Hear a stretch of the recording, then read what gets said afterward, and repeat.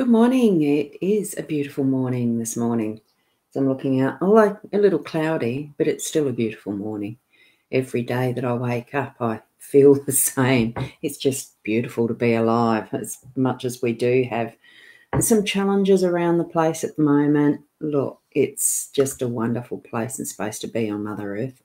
Good morning, Marie. How are you? It is. It is. Now, I'm here as Ros Boundy Psychic Medium to present the Daily LENORMAND card reading. And this morning I do have the LENORMAND deck of cards that I've been using for over a year as the card deck. As you can, well, you'll see in a minute, I'll be switching it over to that shortly. So just a reminder to those who are on the pages that I have cross-posted this to, which is the Hypnosis Plus with Ros and the mytimetv.live. Those two pages, and I think even the card reading group that I've got, those two pages, if you're putting comments in there, it's okay to do that, but I can't see them in the live streaming chat stream that I get in the back of the BeLive platform that I use to actually present this. So I can't put them up like I have done with Marie's morning. Okay. So do pop over. The link for that is up the top in the description on a desktop anyway. I'm not sure where it shows up in a mobile device, but I dare say it's in the description area there too. Somewhere it should be. So hi, Scott. Lovely to see you again. Now, and the scroller I'll turn off now as I go and move around to doing the actual card reading. Now, just on yesterday's that I didn't use this deck, and I wanted people to let me know what card deck it is that I was using for the day yesterday. I'm still not going to tell, because I think if someone actually gets that this morning and puts it in this morning's, I'll still do a 3-card free reading for the first person that lets me know what card deck I used yesterday. So, yeah, hi, Holly. Wonderful to see you too. And it shows up on my phone twice for my time on your page. Well, I actually find the same thing on the desktop, and I'm wondering why it does show up as 2 posts.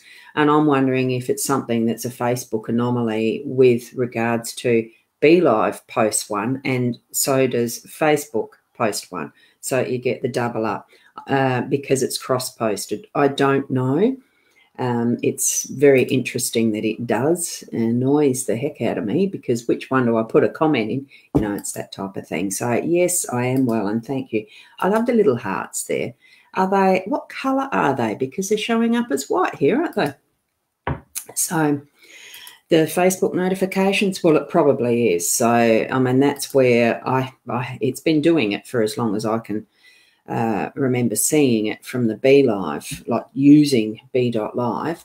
I'll try it with, I could try Ecamm tomorrow and see if it does do anything different. Schedule my post with Ecamm. I'll write that note down. Just hold on a sec. I'll have to, because I need notes to remind myself to do things for tomorrow. Yeah, good. Thank you for that. And they were red hearts. Are they wonderful? Red's my favourite colour. So red hearts. Yeah, see, it still shows up as white. Interesting. Facebook. Who knows? Who knows? Now, I'll move around to the actual card reading. And unfortunately, I wasn't able to take the photo this morning because I realised both of my phones were flat. I've got an iPhone and a Samsung, a very old iPhone. Old. It's just number 5. But I do keep it charged to get messages off it. Sometimes I keep it charged. Right, what we have here, this is the LENORMAND deck that I'm using. It is the Gilded Reverie, and it will be a hint to what tarot deck I was using yesterday as well. There's something on here that is a hint, probably twice, as to what deck it was. So if you want to have that opportunity to win a 3-card reading for yourself, find out. Do let me know in the comments what deck I was using for the reading yesterday. Now, what we have in the 5-card spread And, oh, you love the green light in the background. Yeah, it's a USB one. I've got a PowerPoint that has little USB connections as well. So I just plug it in and let it go all day. It's sort of like a salt lamp, but it's got the coloured globe function in it. And it's beautiful. And yet they are beautiful cards, these. Oh, you missed yesterday.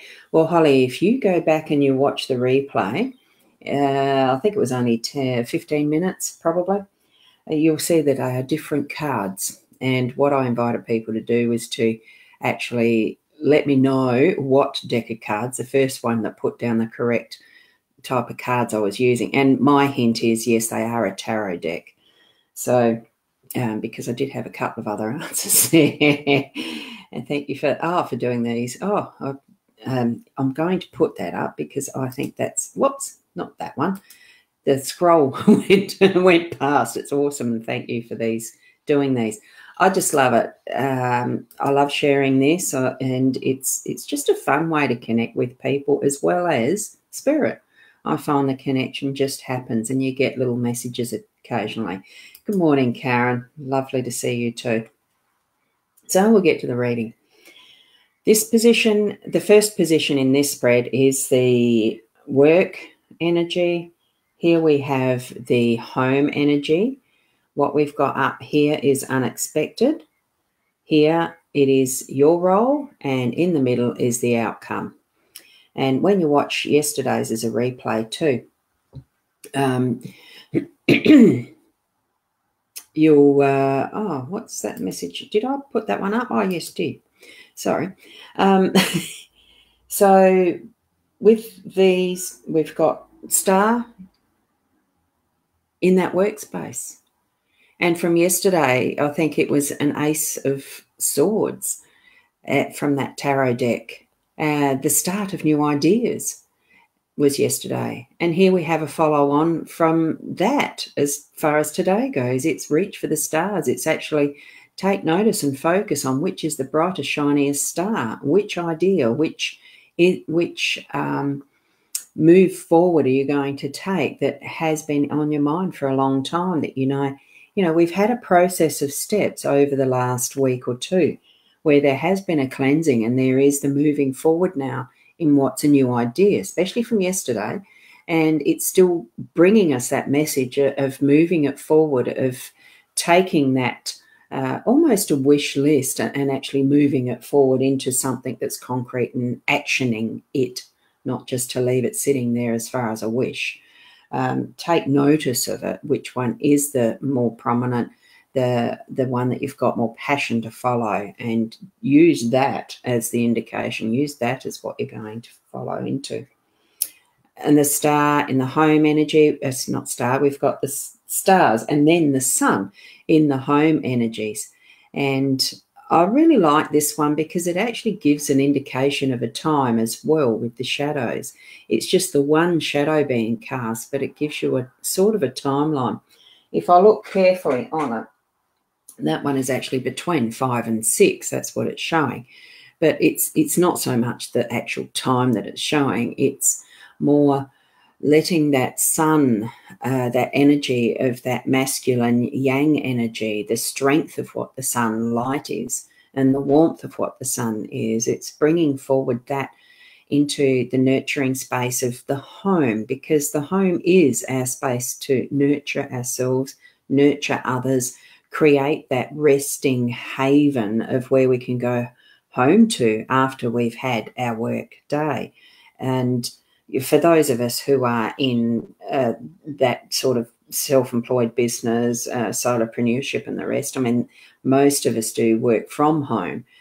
So it is finding that balance that you're actually going to be able to have that difference between the stars, following the stars and doing all of that follow-up actioning and everything there, to actually creating the balance that is what you're doing in your home space as well, and for yourself. It's not just for the work realm, okay? Because I know how much time it can take, how much it consumes, the work mode when you're in that situation.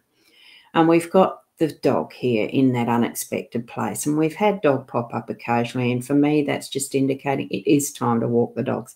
It is time to go out into the fresh air and actually enjoy some time, have fun with those around you.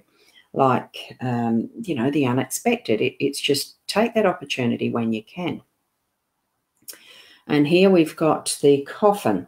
Now that's in your role. I think there's probably still some things that are needing to actually be left behind, not left behind. The coffin isn't actually leaving things behind. The coffin in this sort of respect is more sending things off into the next package, like it's packaging up what isn't needed and burying it, but with it sending off in a way that it's ready for the next time, what you need for the next life. And I'm just going to pop this up because, Scott, you've mentioned you're self-employed, and it is a must to find that balance in life and work. Absolutely. And I think some of that is at times we get so involved with what we're actually doing in that work realm that we forget that not everything within that is as important as we think it is. And there are times where we absolutely do need to actually bury some of those ideas and leave them go, not even to package them into the urns and the rest for that next lifetime, that next cycle of projects that might be coming forward.